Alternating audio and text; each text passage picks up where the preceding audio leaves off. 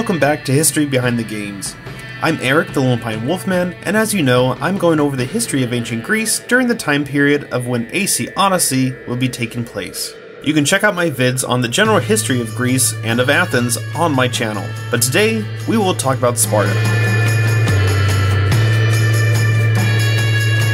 Almost everyone has heard of their famous stand against the Persians at Thermopylae. Oh yeah! In which 300 Spartans stood against thousands of Persians to buy time for the rest of the Greeks to reform the battlefront and their strategies. They saved democracy in the process and were remembered for their sacrifice ever since. But even though they saved democracy, they were not ones for freedom. Most didn't even want to fight, it being a religious time, and the religious Spartans almost never fought when the gods said not to. No. But Leonidas knew tactically that the Spartans alone could not stand up to the full Persian army, and didn't want the war coming home to Laconia. Like what? The Oracle of Delphi said Sparta would be conquered, or a king must die.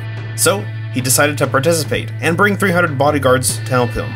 But perhaps you did not know that there weren't just 300 Spartans in that last stand. Hundreds of other Greeks also fought, so it just wasn't Sparta. When they were being surrounded and all was lost, that's when Leonidas gave the order for the other Greeks to leave. The Spartans themselves would hold off the Persians. But 1,000 Thespians and Thebans stayed to fight with the Spartans as well. Thus, their sacrifice and their note in history. But what made the Spartans, well, Spartan? The name? And what does that mean for you in the game? We see in the game that your character is dropped off a cliff as a baby. When a baby was born in Sparta, the elders inspected it to judge if it was healthy enough to live in Spartan society. If it wasn't, it's debatable if they tossed them off a cliff or just left them exposed to the elements, but either way they killed it. Do you play Fortnite? Yes.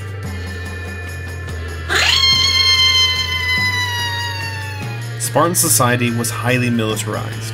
They trained boys from the age of 7 over the next 13 years to become killing machines and to root out weakness. This boot camp of sorts was called the Agoge. Many boys were starved, bullied, beat up, taught to fight, and learned to survive, and if they didn't, they died. When older, a boy was given to a personal instructor who trained the boy and most likely had sex with him too. What? Whoa, wait, what? Yes, I know, it's totally disgusting to us, but the Spartans and others believed that if you were fighting to help protect your lover next to you, you would be all the more fierce. I mean, if you rewatch 300 with the part where Gerard Butler calls the Athenians boy lovers to the Persian messenger, I mean, come on. Once old enough, you had to be accepted into one of the Spartan units, and if nobody wanted you, you couldn't even be a full citizen. Girls went through the same process, although it is unclear from records if they were left to die like the boys were, unless they had some obvious deformity. Mothers also were kind of taught to bully and insult their sons, well, hey, mine does to make that their too. boys fear them more than battle. Sparta was not a place for supportive parenting. Unlike other Greek city-states, women in Sparta were trained on an equal level with boys to become strong and athletic, and this was believed to create healthy, strong babies. But for all this militarization, the Spartans found every excuse in the world not to fight. The gods didn't want to. Well, no, and the omens were bad. I guess. It's the other guy's problem, not ours. Well, who am I to judge? The reason Sparta had this amazing military was really to keep their slaves in check, the helots, or helots. Now, slavery was perfectly fine in Greek culture, as long as they weren't Greeks, but the helots, formerly known as the Messenians, were Greek. So the Spartans got some flack for that, but they did not care. What they did care about was that they had an angry slave population that outnumbered them around 8 to 1. So it was very common for Spartans to murder slaves for little or no reason, just to try to keep them in fear. Things are fine and stable until the Persians invade, and as I mentioned in my last video, the Athenians ask for help and the Spartans tell them to go screw because they're observing religious ceremonies. Fast forward a number of years to the second Persian invasion, and again the Spartans don't want to go, Leonidas does, bing boom, heroic last stand, and you got it.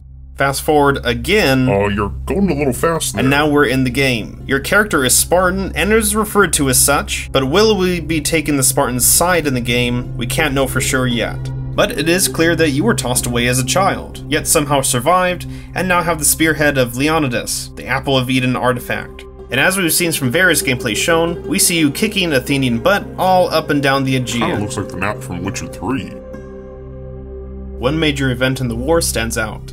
A 400-strong Spartan unit was cut off on the island of Sphacteria, and the Athenians starved them for almost 2 months while using them for target practice for their archers.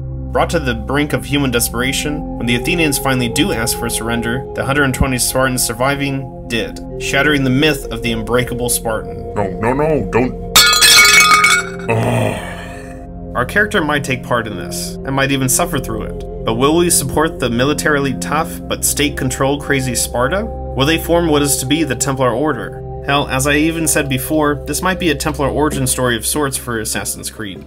No doubt our character will get some questions and distaste from the Spartans, due to not having gone through the same training the others had to, and being a reject from birth.